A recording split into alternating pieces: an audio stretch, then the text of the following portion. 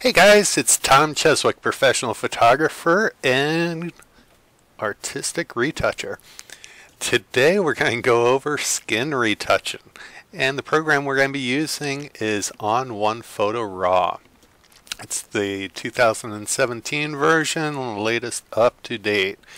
And the amazing part about this is we're going to actually be able to do skin retouching on a raw image. We're not going to have to convert it to a JPEG first or a TIFF file. We're not going to have to use layers in Photoshop. We're going to actually be working on the raw file. So the advantage there is at any point we want to make some adjustments down the road, we're not losing any quality of the original file. So this is the photo program we're using, again, Photo Raw, and it's at on1.com.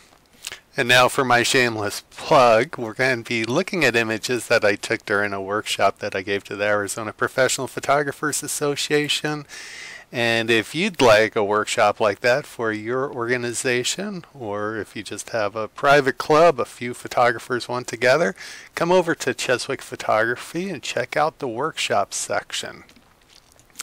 Also, if you're looking for a professional retouch artist, you can always look at me on Facebook, and it's My Retoucher.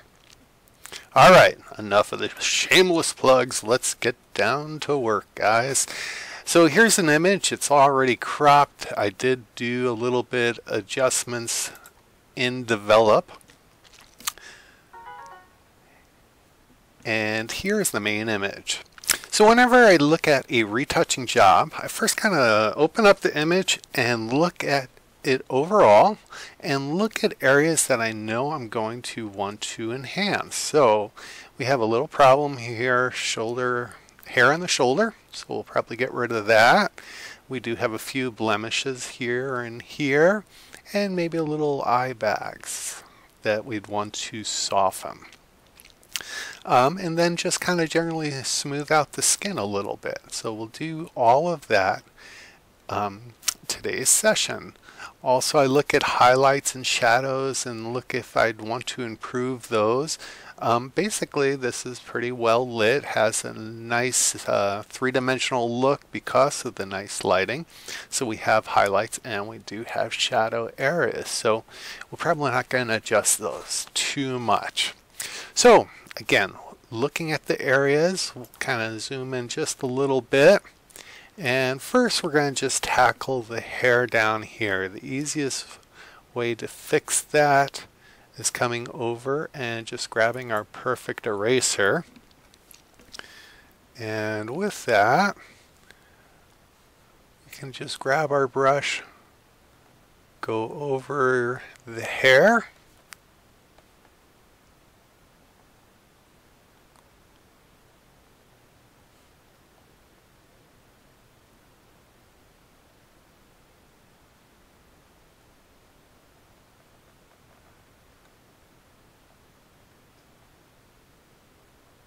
okay. So all these changes again are being done to the raw file. What ON1 does is it writes a sidecar file. So we're not having a big 500 megabyte Photoshop file. It's actually just the size of the raw file and a very small sidecar that keeps all the instructions of what we're doing here. Okay, so that looks pretty good. Actually could use the same tool to attack the blemish areas. Now I know we're going to be using a smooth skin softening filter, and I'll show you that in a little bit. But to help that along, I try to get rid of all the major areas before we do anything with the filter.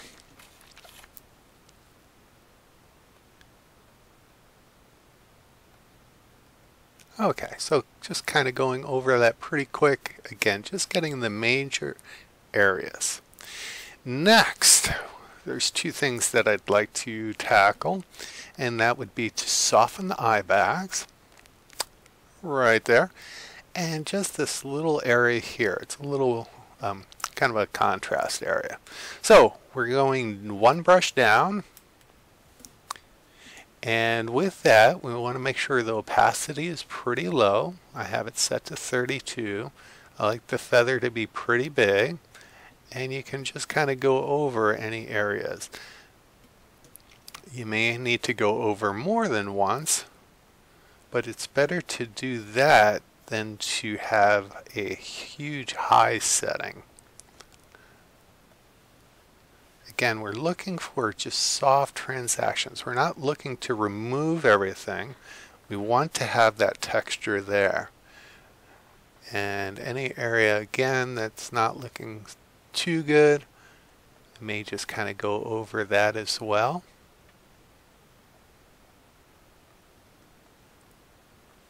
Okay. Perfect.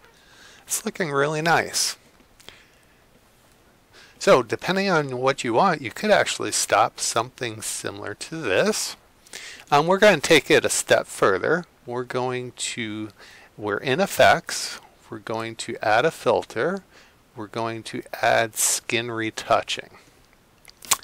Okay, so once that comes up, the first thing I like to do is to pick her natural skin tone right there.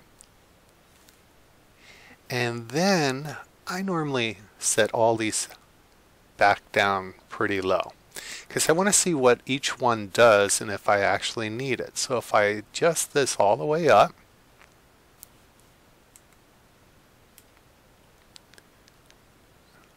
and if I look, it's not really affecting the skin tone so much. It affects the hair a little bit more. So I'm going to take that down.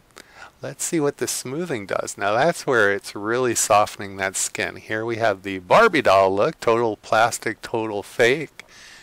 Somewhere 40 to 60 range. Still pretty strong. I'm going to do this a little bit stronger than normal just so it actually shows up on the video. The shine, I'm not worried too much about the shine because those highlights should be there. It's not like she's sweating or anything like that. It actually looks good. And skin tone looks nice as well. So what do I do next? I'm going to come in and go into the mask and reset my mask. And invert my mask is what I'm going to actually need to do. Okay, so now what we actually want to do is to paint in the softening.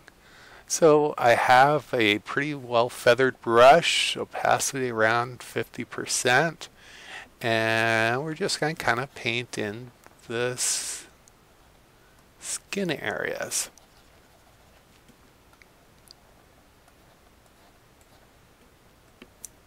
Okay. Now things that I don't want to go over are things like nostrils or lips or teeth or eyes, eyelashes, things like that. I really want to concentrate. Nostrils, when you do those, they actually just make the whole image look soft and out of focus. You want to keep things that should be sharp. So this area here, I'm going to actually keep that too. That's, if you have areas that are sharp, it makes the softening a little bit more believable as opposed to the entire image just being ultra soft. So coming in here, cleaning up some of this area, and then we'll go over that shoulder. Okay. Perfect. So that looks great. Again, probably a little bit stronger than you may want to have it done. So there's a couple options. One, you can go to the opacity and adjust this slider up here. So you can go from no effect to the full effect, and anywhere in between. I'm going to keep it just like this just for demonstration's purpose, because it'll kind of help us on our next thing that we're going to do. What happens is when you over retouch an image, you're actually taking away the pore structure. And that's what kind of gives it that plasticky look. So there is a cool way to bring back pores, and it's not actually bringing back pores, it's kind of adding a texture to look like pore structure. So I'm going to add a filter. It's under the black and white section, and we don't want to convert this to a black and white, so we're going to change the blending option to luminosity. And what that just gave us the ability to do on ON1 or in ON1 is to add grain to the image. So I'm going to select, there's some really good ones here. I love the Ilford Delta 400. Okay, that looks real nice. Another one that I use a lot just is the Tri-X 400. And that looks great too. Now if it's too strong, you can lower the amount, you can change the size, but for this it looks really nice. Now what this does is it actually applied the grain throughout the entire image. So you may like that style.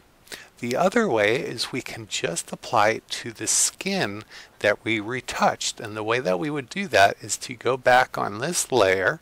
We're going to copy the mask, come back up here, activate this mask and this layer, and paste. And you can see that it just placed that mask right here. So now the texture that we're adding is coming in just on the skin. Let's make this just a little bit larger just so you can kind of really see it kick in here. And again, that's just adding texture back into the skin so it's not getting that plasticky look. Alright guys, thank you so much for watching another tutorial. We'll do some more advanced skin retouching and also hair, how I tackle that in some future videos. Take care. Thanks for watching.